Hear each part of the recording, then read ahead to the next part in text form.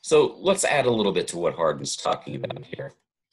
So here we got some cows, and we'll come back to these cows in a minute, do a little bit of a attempt at drawing something for you.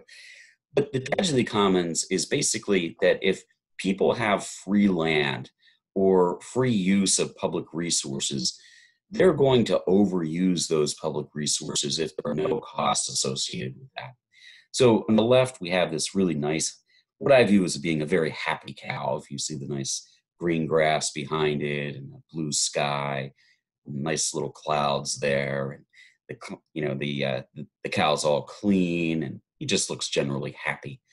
On the right hand side, you've got what happens when you have overuse of lands, which is these dirty cattle and this overused property in which there's no grass left and it's just a bunch of dirt, and the environment in the background's horrible. So let's take a look at this tragedy of commons and kind of work it out a bit in a way that Hardin did. And I'm going to switch over and do something very dangerous here.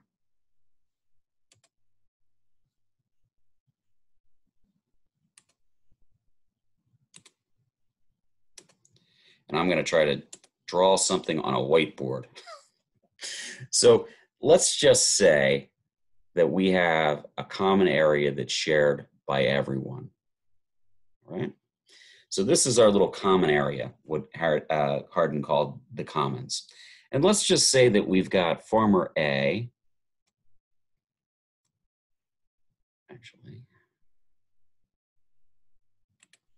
farmer B,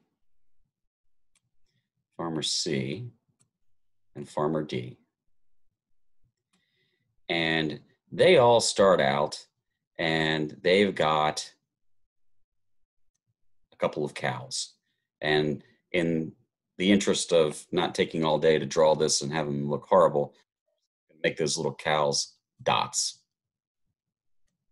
Right? So there's cow number 1, cow number 2, cow number 3, cow number 4. All right, so all 4 farmers, farmer A, farmer B, farmer C, farmer D, they all have 1 cow and they all exist on this property very well. And everybody's doing well, they're getting their milk, whatever else they need from those cows. And they go along pretty happily until farmer D says, ooh, you know what? I've got a kid going off to college next year, and it's going to cost me a lot of money. The only way I'm going to be able to get by on that is if I have another cow. So farmer D buys another cow and able to send off his son or daughter to college and making a little bit more money. And farmer A says to themselves, hey, you know what? Farmer D got away with that. I think I'm going to get me another cow. So they get a cow. And farmer B does the same thing.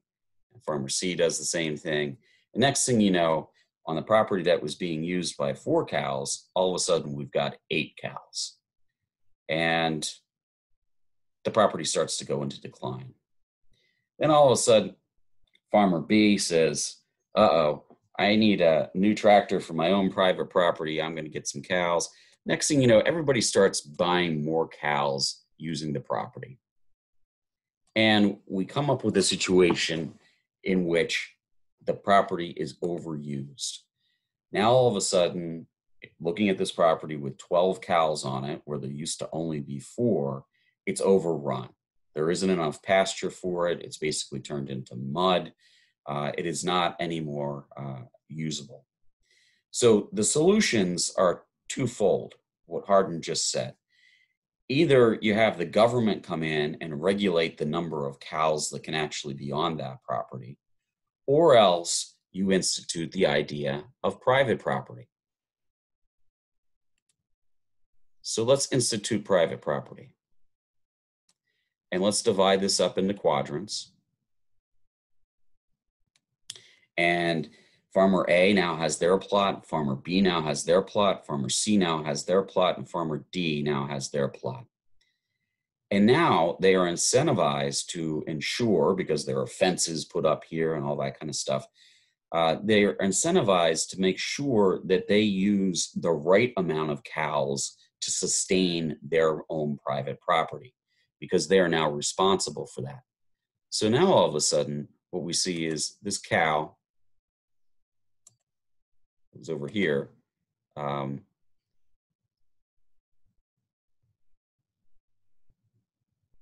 We get rid of him. Actually, we just added him. I'm just going to exit out. Farmer A says, okay, I can adequately have 2 cows on my property. D says 2. Maybe C's got a special kind of cow.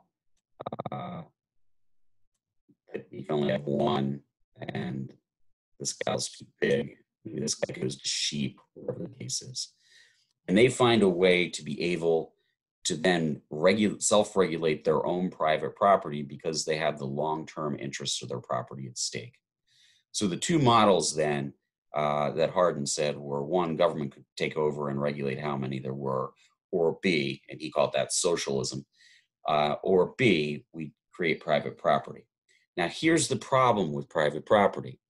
Let's go back and just think to ourselves for a second about what might happen if there's a stream here.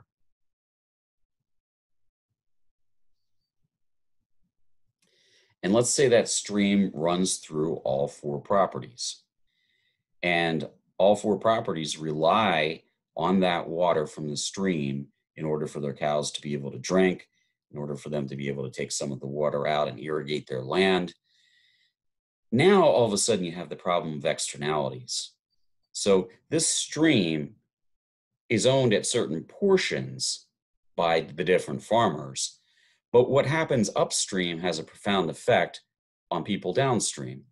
So if farmer D decides that he wants to put pesticides and various other things onto his land in order to be able to create a better crop of grass or whatever he wants to grow for his cows, that pesticide now gets into the water and is now starting to poison those cows that are downstream, right? So there's a problem in which the idea of private property doesn't actually work. And if we were to go farther into this idea of tragedy of the commons, there are different ways to kind of accommodate for this. But the one way that we're really talking about and the need for government to get involved in, private property here doesn't work because of externalities. Because what D does on his private property affects what C and B do, because it basically uses that water in such a manner that either pollutes it, or maybe they take too much water out and there's not enough water for C and B, whatever the case may be. That's where the government needs to come in and regulate. So there are a couple areas to tragedy of the commons in a market-driven society like the United States. One is private property is important to be able to solve part of the tragedy of the commons, but we also need government to come in and regulate the externalities in which one party is doing something that hurts another party's private property.